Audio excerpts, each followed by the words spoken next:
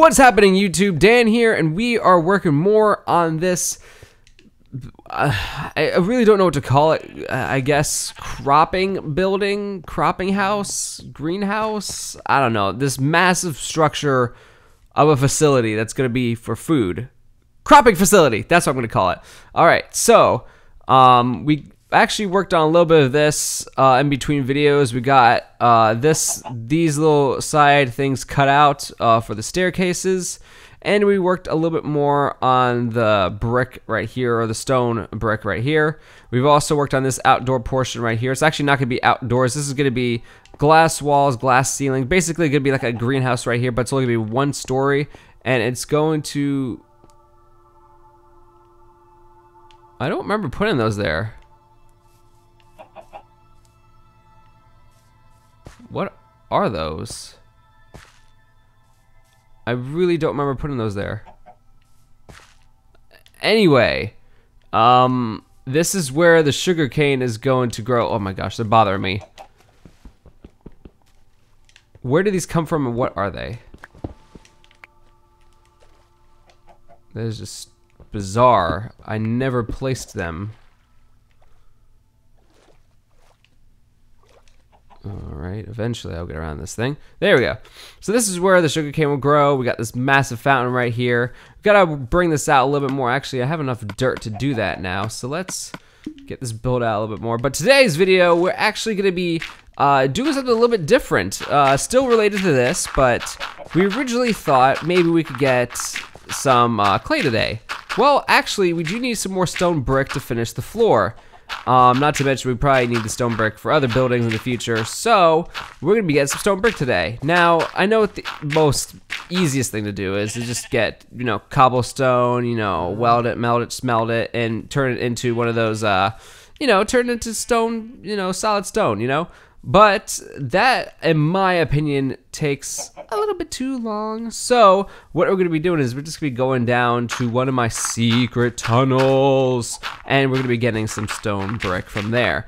I'm pretty sure I've been into this, one of those underground fortresses at least once in one of these videos. I honestly can't remember when that happened, but it has happened. I guarantee you it's happened.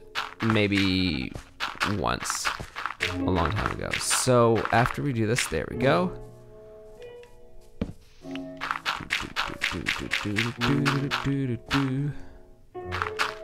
Like I said, after this, we'll head on our merry way. There we go. All right.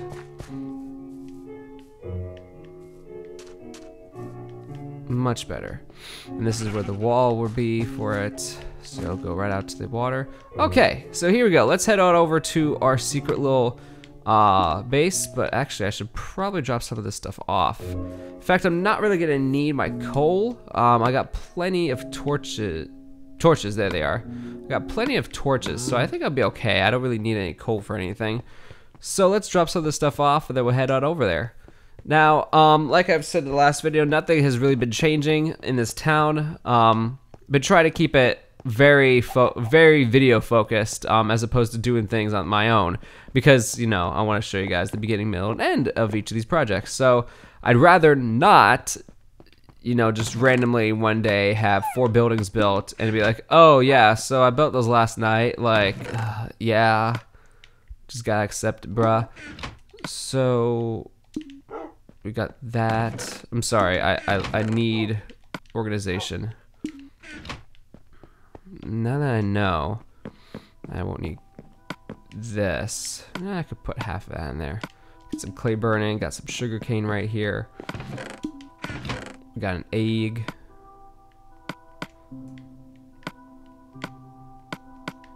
That's not what I wanted to do. There we go. There's that. I'm gonna need that. And I can put the bucket back, and I'm gonna need this. Alright. Oh. Alright, now let's head on over there. It's gonna be it's not that far of a walk, it's just, it's a little far. And the sun's setting, perfect, perfect. So this will make it a little bit more eventful. But man, You know, we got a lot still going on over here. We still got a lot to do. For all those of you who aren't aware, when Perfect Soldier begins airing, we are actually going to be stopping Minecraft Utopia for the 15-week span that Perfect Soldier is being released between September 14th and the end of December. I know that's crazy. It's gonna be September, October, November, December, almost like about 3.5 months of no Minecraft. Isn't that insane? But yeah, it's gonna happen. It's gonna happen. And for those of you who are gonna be missing Minecraft, you know, check out Rooster Teeth's Let's Play. You know, look up some other Let's Play videos online, because I'm telling you, there's a million other people that do these Minecraft videos. So here we are in my favorite dungeon, and I have been, as you can see, I've already kind of been stocking up on my own supplies. Been kind of already taking out some of the. Jeez, I literally like jumped in my chair right there. Like that was terrifying. Well then, good thing I brought that. Yeah, I know I'm running low on iron, but it's okay.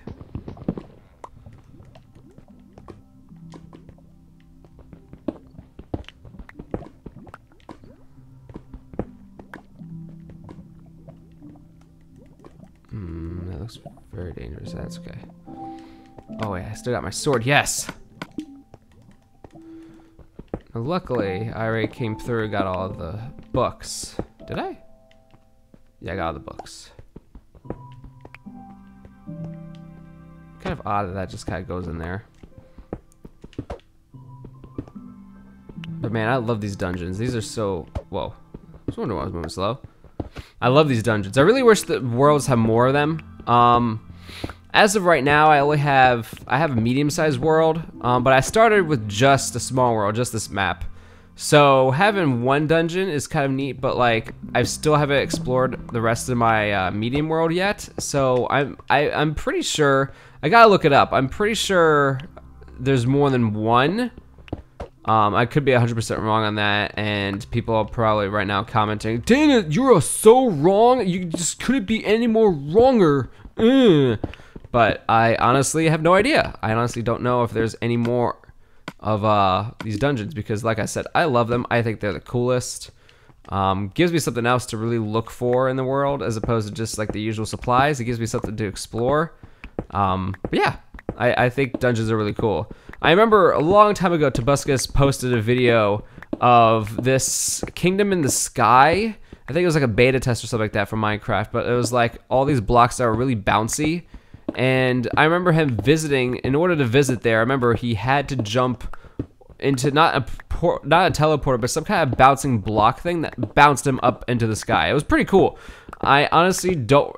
I'm pretty sure it's like 5 years old now. But I remember seeing those videos and thinking, man, this is a really cool area, because like right now you got like the dungeon, of course, and then you got the Nether.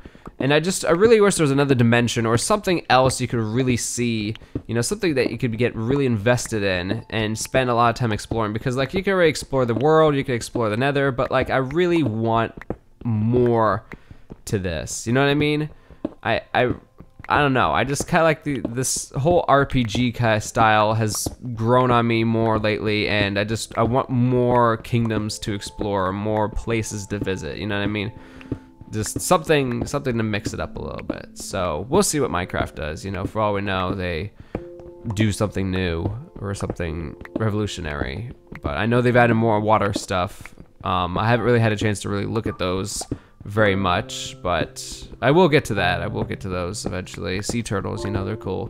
But yeah, so here we are. We're just gonna get this thing out of the way. How many? I see 47 of the slime ones and 36 of the chipped ones, but how much of the regular one do I have now? Regular stone blocks, because like I really didn't need too much. I might need more. Honestly, I might need more. Oh, that's another entryway. You know, I could actually tear this out. It is not necessary. There we go. Give me another excuse. Give me another excuse to get more blocks. More of these stone bricks, because I hate having extra walls. I hate the maze feeling that a lot of these dungeons give. I do this a lot whenever there's two hallways beside each other. I always cut down the wall, make it a bigger space, and the way I always find my way back is by placing double torches in the tunnel of which the exit is, or the direction where the exit is. That always helps me. For those of you who are ever lost in a tunnel, just look for the double torches and you'll find your way out. Because there's only ever going to be one. I mean, you can either go in the complete wrong direction or the complete right direction. So there's no, I mean, you can mess it up, but if you do mess it up, just go the opposite direction, you know, just turn around.